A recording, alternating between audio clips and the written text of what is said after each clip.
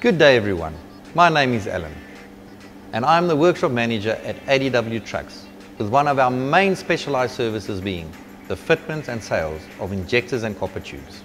In this brief documentary, I'm going to demonstrate the removal and installation of copper tubes and injectors on the following brands and engine types. Before I start the demonstration, it is important to wear all the necessary PPEs and follow all safety precautions in your working environment. This task should be performed by a qualified artisan or under the supervision of a qualified artisan. When replacing injectors, it is important that the copper tubes be replaced as well. Drain coolant from the truck. Before one can remove the injector, one needs to loosen the injector hold down. If it is the Lucas type injector, then one will place the pry bar under the solenoid of the injector and pry it out. If it is the Delphi type injector, then do not pry it under the connector plug, as this will result in damage to the injector, but instead pry it out between the cylinder head and the hold down.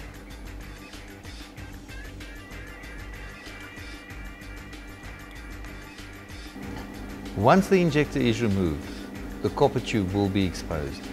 You will need a special tool to remove the copper tube, but you can also easily make one. And this is what it looks like. It's basically a sliding hammer made with an 8mm bolt.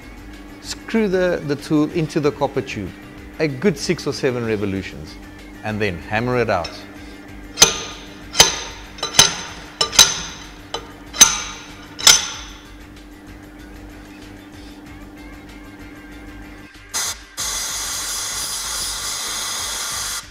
Using a drill-mounted wire brush, clean the surface of the area on the cylinder head where the copper tube fits.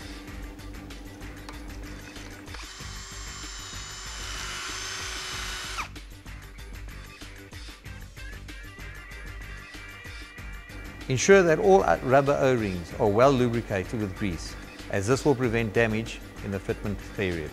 Before fitment, use compressed air to blow out all the injector holes.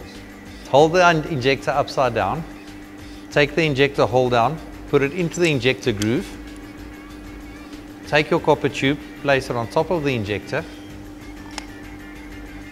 add an even bead of Loctite to the copper tube, as this will ensure a better sealing onto the cylinder head. And in one movement, place it into the hole in the cylinder head.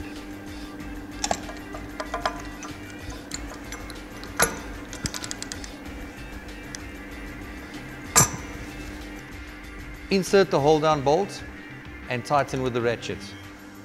In the beginning it will be reasonably easy until a certain point where it will become more difficult for about 3 to 4 revolutions.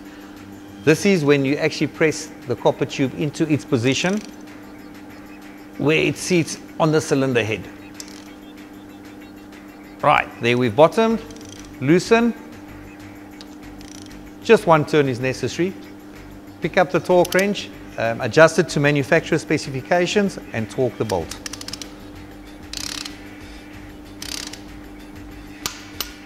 We offer a 1-year, 100,000 kilometer warranty on our workmanship on all our service exchange recon injectors, on condition that a chassis mounted water separator system is fitted to the vehicle, which is also available from us. If you have any queries, please feel free to contact me during business hours. Thank you. My name is Alan.